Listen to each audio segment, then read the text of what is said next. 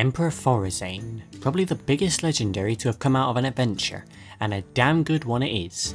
This card has one of the best card effects in the game, which lowers the mana cost of every card in your hand by 1, which effectively gives you a mana crystal for every card in your hand. If you think of it this way, Innovate is a 0 cost card that gives you 2 mana crystals for that turn only. Thorazane is a 6 cost card that could theoretically give you 9 mana crystals or more permanently, and not only this, but you also get a 5/5 minion alongside it. This is what makes this card so good for pretty much any deck, and also why you can play it in almost any deck that you want, and that is why Thorazane is the 5th most played card in Hearthstone.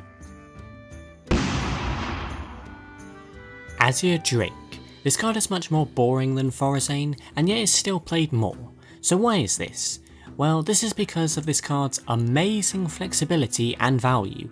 Azure Drake is a 5 cost 4/4 card which draws you another card and gives you +1 spell damage. This works in spell decks because not only does it draw you another spell, but also strengthens said spell. This also works in mid-range decks because even if you don't have many spells, this card is still good because it is a 4/4 for 5 that draws a card, which allows the player to keep board control without running out of steam. This card isn't played too much in control decks, but still, this card remains as the 4th most played card in Hearthstone. The fact that this card is in the classic set as well also makes it even more popular, as it won't be rotated out like most other cards. Sludge Belcher, a control player's best friend.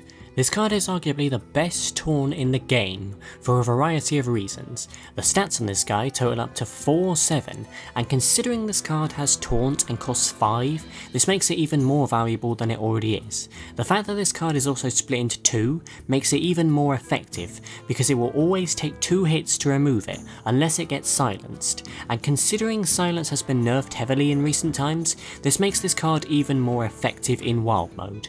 Unfortunately for standard mode players, they had to say goodbye to their Sludge Belchers when Whispers of the Old Gods came around, but this card remains as an old control favourite. Piloted Shredder, one of the only cards to surpass Yeti in terms of value. This card is a 4 cost 4/3 which summons a 2 cost minion upon death, and with an ability like this, you can only imagine this card to be great value.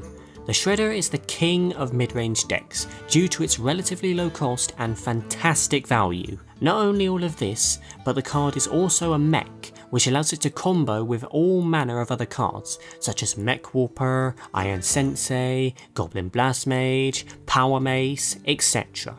This card is unfortunately not playable in standard mode anymore, but it will always be remembered as one of the best minions in the game. Dr. Boom. I'm sure that most of you saw this coming, and why wouldn't you? Dr. Boom is the best legendary released in Hearthstone to this day. This is because of this card's supreme value and ultimate flexibility. Dr. Boom is a 7 cost 7/7 card. Sounds average, right? Wrong!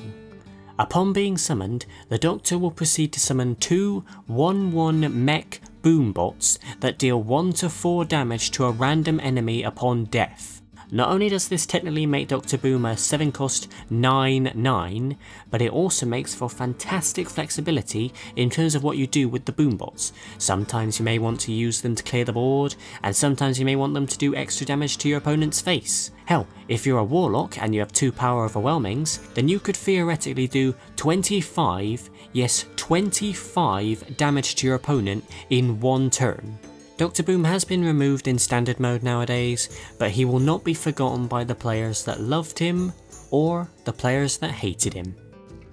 That's it for this list guys, thanks for watching, and I'll see you in the next one. Goodbye.